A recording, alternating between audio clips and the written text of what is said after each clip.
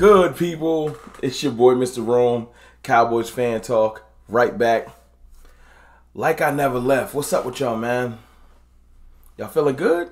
How y'all feeling, man? Hey, listen, do me a favor, man. I appreciate all the support. If you're not subscribed and you want to join the team, hit the sub button. Join the cartel. I would appreciate it, man. I appreciate all the love. I wanted to give y'all a couple more takeaways from OTAs, but just defensive specific. And I'll be completely transparent. This video came about from a clip posted by my brother Foots the King. Y'all know who Foots is, one of the Cowboys giants. He does his thing. I appreciate him. Posted a clip of Marshawn Kneeland earlier. Just doing some drills, coming out of his stance. He looks extremely explosive. He looks like a monster. Like, not trying to be funny, comparing him to our other defensive, like our edge players, it looks like night and day. That's not no slight to Tank. Tank is a beast. A beast. Y'all know I rock with Tank. And Micah is a unique generational talent, but although he's extremely strong as well, he's not as big as his stature. You know, Micah run like, what, 250 max? Max. Maybe 240. I don't think he's 260.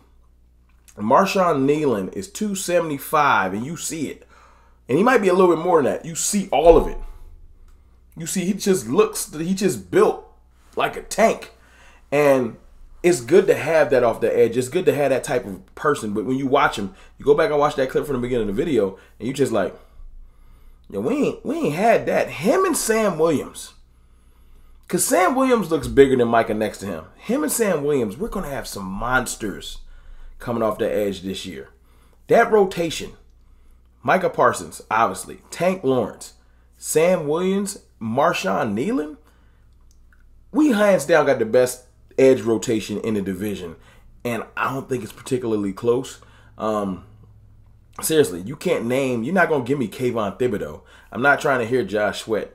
You're not going to compare Bryce Huff. Like, I'm not trying to hear, I'm sorry. Like, name the best edges in the division. It starts with Micah Parsons. It goes to Tank Lawrence. Yeah, that Tank Lawrence. Then you can start arguing Sam Williams, and then you can start arguing Marshawn Kneeland just out of potential. He just looks like a man-child. So I'm excited about that. I know it's just it's the media day at OTAs. Today was the third day. Media is not permitted to tweet or anything like that. I don't even know if they're allowed in. They're doing installs and things like that. But it was good to see him. Good to see him come off the line. Good to see him using his hands, his footwork, his explosiveness. It was just good to see. Then, like yesterday, from other couple little tidbits, you heard that Maurice Leofau, I hope I'm saying his name, Maurice Leofau, a linebacker we got out of Notre Dame, he was working in first team and second team reps. And you're like, what does that mean? I think that is pretty crucial. You got to think. I said this yesterday in the live. I think Damone Clark is on notice.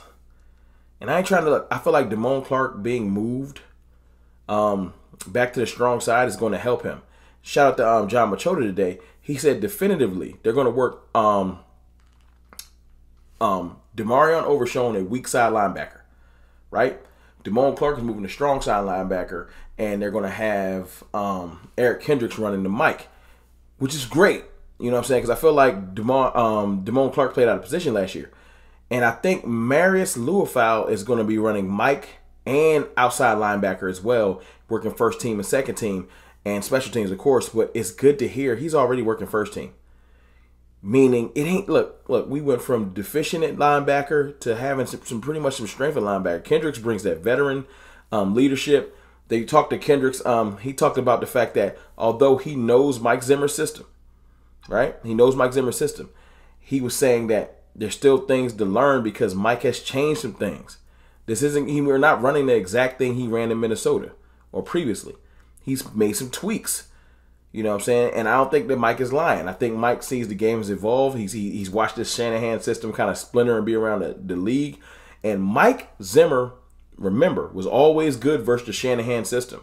Always good versus the Shanahan system. But you see their offense has evolved. Other people have taken it and made it their own.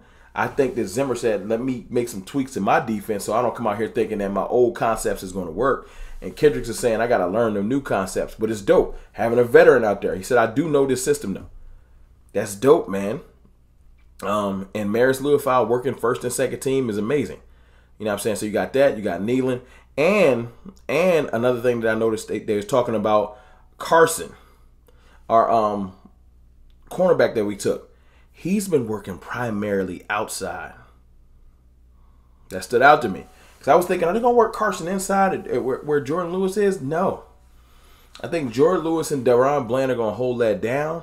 And I think they're considering playing Carson outside to start the year, allowing Bland to move back in and Diggs. I still want, I'm going to say it again, I still will take Gilly, I will take Gilly back tonight. I would take Gilly back because it allows Trayvon Diggs to come back slowly. I know they're saying that Diggs is on schedule. They're saying that Overshown is on schedule. But I ain't going to lie to you, man. The Cowboys say everybody on schedule every year. Like, let's just keep it real. They say everybody's on schedule. I want Diggs to come back right. I don't want to play this game where he ain't quite right or he has a setback. Just take your time. Gilly allows him to take his time. If we don't bring back Gilly, these other players got to step up. That's why Carson has to come in, and him playing outside primarily right now. I know it's just OTAs. But for somebody come in here and remind me, I think that's amazing. You know what I'm saying? But to hear our rookies are definitively already playing, you know, to see Kneeland coming off, looking like a monster, just looking like something we haven't had on the D-line. That's production. That's dope. Because remember, our D-line, our edge is good. Our D tackles are the problem. But on a lot of passing downs, remember, you'll wonder, like, how you going to get everybody on the field? Remember, Tank bumps in on passing downs. On passing downs, it's Osa, Tank. Those are the D tackles. Yeah. And then you might have Kneeland, Sam Williams on the edge, right? And you might have Micah rushing A-gap in this double mug scheme that Zimmer likes to run. It can really, really get scary out there. It'll be a different type of, I remember Voch used to call it end game, when we would bump the ends in and then bring other people off the edge. But right now, and remember, Maris Luafau has blitz capability. Overshown is a blitzer too. He like a missile. So our pass rush downs, the type of mix match capabilities that we're going to have for pass rushing is going to be scary. Our primary goal right now ain't pass rushing. I think we're going to be fine with that. I feel like the combination of players that we have, from Overshown, Luafau, Micah in the linebacker / edge department, and then us having that edge rotation that I spoke of, fine. D tackles, Carl Davis, Rogers, what's the gentleman, Daxon, that we got from Illinois, the undrafted free agent, and we got Osa, and we got Mozzie coming off injury. That room is just it's scary. I need them to shore that room up, and I'll be confident. You know, but the defense is going to be good regardless, man. We have too many. This is the thing that everybody need to remember about the Cowboys. We have too many returning good players to just become super trash. We still have some of our deficiencies we had from last year because they haven't shored it up. But like I've said, I've made a video about it. Ain't nobody really watch it. Like, but Mike McCarthy said we are going to sign other players. Not superstars, but players to fill holes. He might as well just say, we're going to sign some D tackles and the running back. He might as well just said that. That's what we need. We just need D tackles and possibly a running back. But the defensive room, man, I like it. I like it. Kneeland looks like a monster. I'm liking that Carson is working outside already. I'm liking that Maris Luafau is working first and second team. I'm liking hearing that Overshown is moving to the weak side linebacker and Damone Clark is moving to strong side. And they're going to have Kendricks running the mic. I'm just liking everything I'm hearing about the team right now. Y'all let me know what y'all think in the comments about those defensive moves coming out of OTAs. We'll get another media day next week where we'll get some more takeaways and some more stories to start to trickle out. You know what I'm saying? But I appreciate y'all. I love y'all. Like I said, if you're not subscribed, hit that sub button.